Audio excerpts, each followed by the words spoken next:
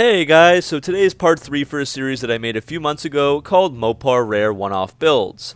In those videos I showed you guys one of the only manual Dodge Charger SRT8s out there, a manual Supercharged Chrysler 300, as well as some amazing convertible builds of some various Challengers and Chargers, including a Hellcat and a Demon.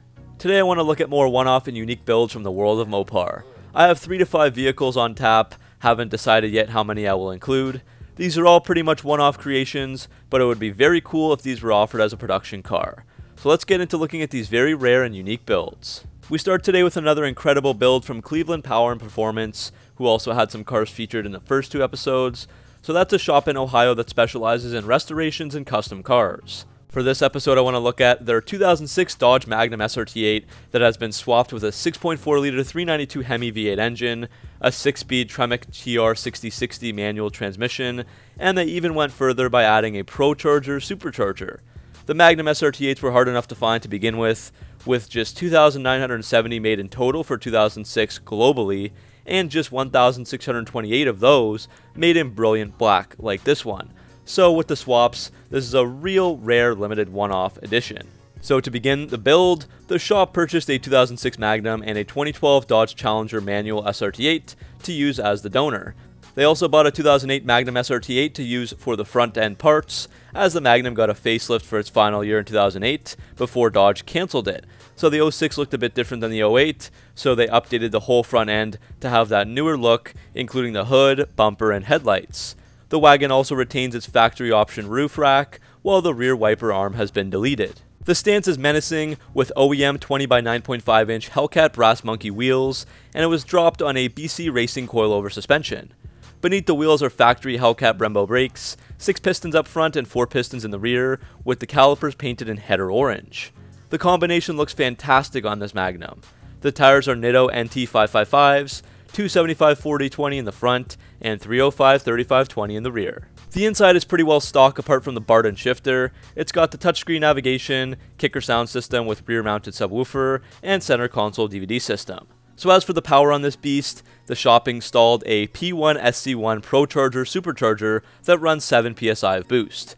Other mods here include Cook's long tube headers, high flow cats, a Billy Boat catback exhaust, 3.92 get rag limited slip differential, and matching axle shafts. On the dyno it put down 529 horsepower and 528 pound-feet of torque. I believe that was to the wheels. This one-of-a-kind Magnum was put up for sale and sold shortly after it was built, but it was fully insurable with a clean title, so the owner is probably having a lot of fun with it.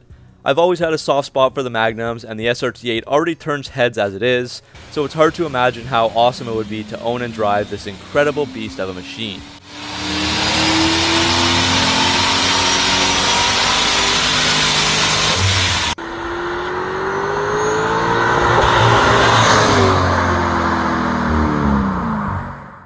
Next up we have one of the rarest Vipers ever, the 2006 ASC Dodge Viper Diamondback McLaren. This was a one-off, a one-of-one, where Dodge joined forces with McLaren and American Specialty Cars, or ASC for short. This was a company that developed specialty body parts and a ton of concept cars for many car manufacturers around the world, including Chrysler and McLaren. And if you're wondering where McLaren came from in all this, Chrysler was merged with Daimler at the time, who owned Mercedes-Benz, which was tied to McLaren. So the Diamondback was first unveiled at the 2006 Detroit Auto Show based on the 06 Viper SRT10 Coupe. The stock SRT10 had the 8.3 liter V10 with 510 horsepower, but McLaren Performance Technology specially tuned the engine, adding a ton of horsepower up to 615.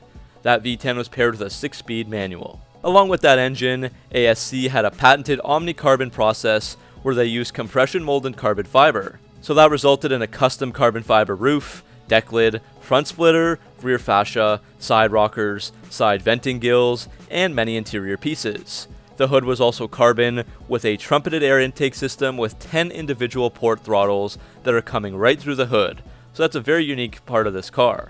All this carbon fiber was for a purpose, to save weight, and by doing so, the weight was reduced by 85 pounds from a regular Viper. You'll notice a racing stripe that runs along the hood, roof, and trunk that has 2 thin pinstripes along the outline. One of them is painted in McLaren red, and the other in Viper blue, and the body color was Arctic Ice Pearl. This Viper had a suspension lowered by 1.25 inches, a custom stainless steel quad outlet exhaust, 4-point racing harness, custom 3-piece forged and painted 19-inch aluminum wheels, and the tires were huge, 275s up front and massive 345s in the rear, and of course the Diamondback also got Brembo brakes.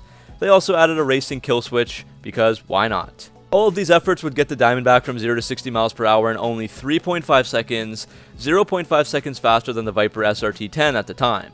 How much does this one-of-a-kind car cost? Well, it was put up for sale in 2009 and 2018, I believe, with a price tag of $295,000 US. And just a few days ago, someone by the name of David Kazoo commented on my video showing me a link that has it up for sale for $249,500 on AutoTrader.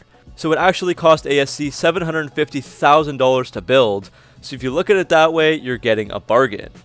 There were also once rumors to produce more of the Diamondback, or even have it replace certain Viper models in the Dodge lineup, but by the end of this, it was the only Diamondback that was ever made, and ASC went out of business just 1 year after its release. In 2014, Dodge shocked the automotive world with the 2015 Dodge Challenger SRT Hellcat, the most powerful and quickest factory-built muscle car, with tons of power and a sinister-looking design. We all know about the regular Hellcats, but there is one model you might not have known about, the Hellcat X. Quick history lesson on the Hellcat: the name and what it represents got its inspiration from the F-6F fighter planes from World War II, used from 1942 to 1945 by the US Navy and Marine Corps.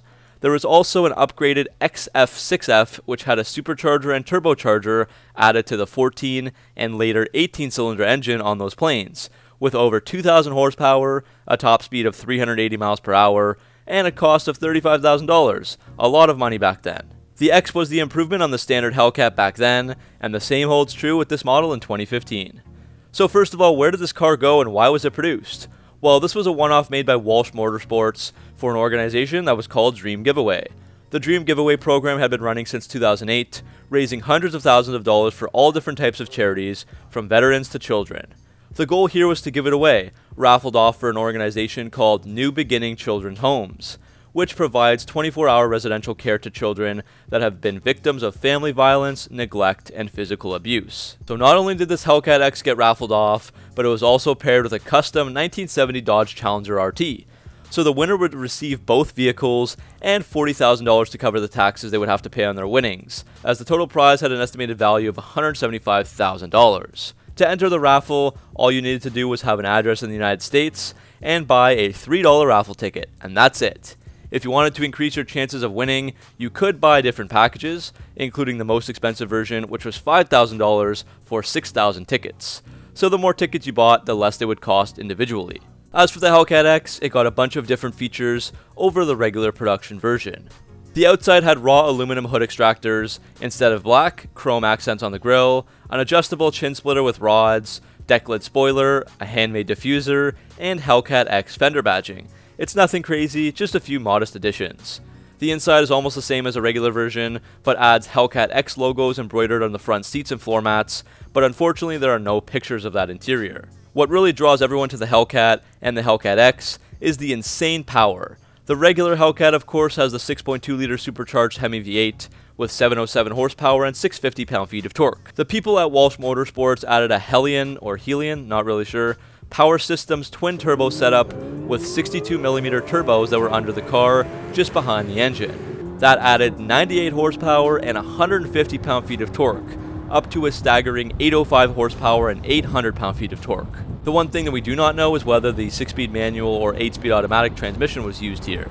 The X was never formally tested. It was taken to the drag strip a couple times, but they have the times off for some reason. But the estimated times were a few tenths of a second faster than the standard Hellcat, 0 to 60 in 3.5 seconds, and the quarter mile in 11.8 seconds on street tires. I won't forget to mention that 1970 Challenger RT, which comes with a 7.2-liter V8 with 375 horsepower, and it was fully restored in 2012 and featured in a few commercials.